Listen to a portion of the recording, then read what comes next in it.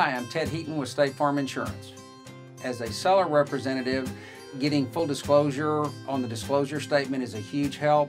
Getting a list of claims from the current insurance agent and asking the current insurance agent to pull a flood zone check would be a great help, to the listing agent. As the buyer's agent, please get everything done during the option period. Get the clue report, loss history report done.